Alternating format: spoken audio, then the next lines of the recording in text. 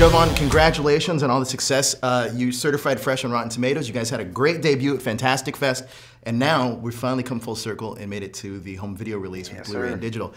Talk to me about Boyce. Talk to me about the character a little bit. Boyce was a character that I was really excited to play just because I found myself interested in playing characters who are going through like this intense like inner turmoil and just trying to find, I guess, where they land in this world and like what's their purpose.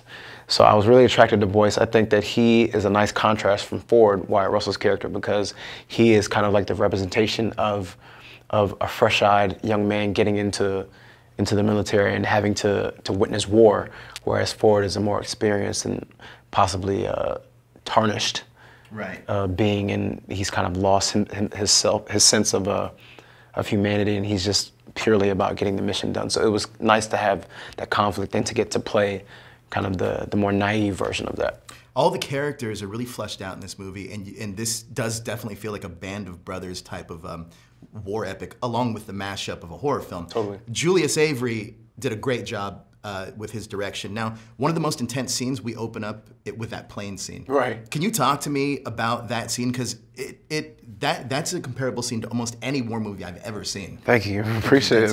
And I know everybody worked really hard on it. That was one of the scenes that I saw on one of the earlier drafts of the script, and I was just like, I don't know how they're gonna pull that off, because they made it very clear that they wanted that shot to be a one shot, and with that brings about its own challenges. But I mean, that was a really long sequence filming that, and it was just something that we rehearsed. I mean, it felt like a million times. There were a lot of moving parts to it, and if everybody's not on their mark where they need to be, when they need to be, people can get hurt, because most of the effects on that were practical, even as much as having the redesigned C-47 on the rig with the hydraulics and everything. Everybody just had to be aware of what was going on while still performing. So just doing that was really challenging, and it felt long, but seeing the final result was awesome.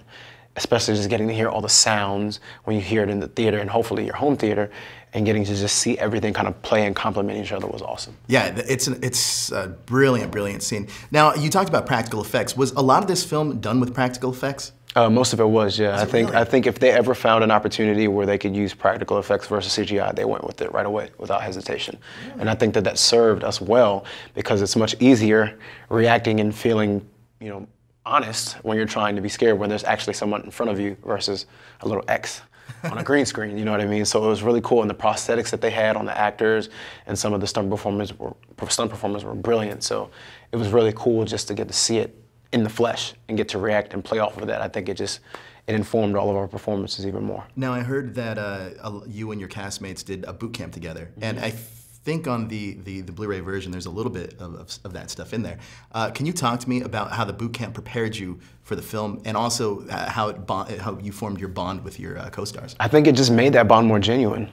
We of course had a lot of extras, and we had some extended castmates who were involved in filming, but that core group of guys, I think it was important for all of us to really know each other, because if you think about it, a lot of these soldiers in the real world, when they're going away and they're enlisting, they're going to boot camp, they're spending a lot of time together. So by the time, if they unfortunately have to see live action, they've spent a lot of time with these guys, and they do feel like brothers or close friends or relatives that they've known for a long time. So they wanted that to feel real and feel organic. So I think that boot camp, learning the terminology that they used back then, learning about the different equipment and weaponry that they use, spending hours and hours and hours with these guys, not getting sleep, experiencing these same drastic circumstances together, only brought us closer, and it made, I think, our performances more truthful and just kind of seamless. Did you walk away with a nickname?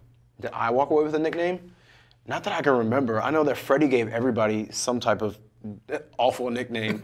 I know Dominic Applewhite, who plays Jacob, he had a bunch, because his last name is Rosenfeld in the movie, but Freddie was calling him like Rosensplash, Rosengarter, Reagan Flabber, like just anything and everything. But I know we all had interesting and/or embarrassing nicknames, but you would have to ask like Magara or something, because he knows everybody's freaking nicknames. He's such a jerk. Now, one of the great subplots in this film too is the story between Boyce and Chloe. Right. Can you talk to me about that relationship and how it kind of starts and how it fosters?